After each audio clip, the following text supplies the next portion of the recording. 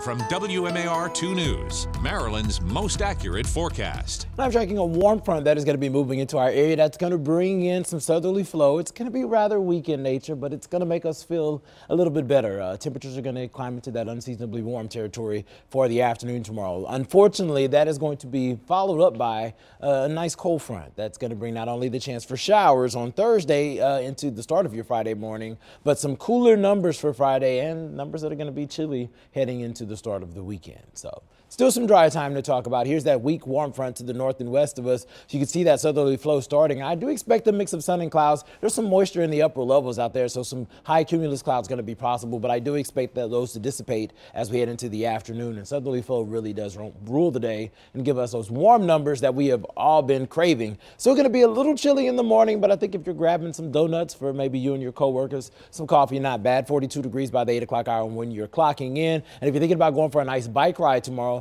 temperatures are going to be a little bit more agreeable. So I expect us to be in the lower 60s for most of the afternoon. Not a bad day to do that as long as you have on some tights and some sweats or maybe even a hoodie. And then heading into the evening, the numbers are nice and mild. Mid-50s for the 7 o'clock hour into the 9 o'clock hour. So pretty comfortable, a little bit above where we should be for this time of year. And the numbers only warm heading into your Friday, Thursday. Yeah, look at this. Southerly flow really going to dominate the day here. And as we head through the day, I expect the winds to increase with the gusty winds occurring Thursday evening, and those gusts could gust upwards of 40 miles per hour in some isolated locations. But that is going to be enough to bring us not only some sunshine to start off the day, but some warmer numbers. Already starting off the day in the upper 40s, low 50s, climbing into the 70s around lunchtime. So there's that green light to be outside for lunch, and then numbers slowly starting to cool down as some of those clouds kick into the region, and we start to see some of those showers overrunning that, and winds starting to shift as that front will bring in northwesterly flow, and those numbers will dip into the 30s as rain continues to move in through the early morning hours. Models are trying to pick up a little bit of a wintry mix.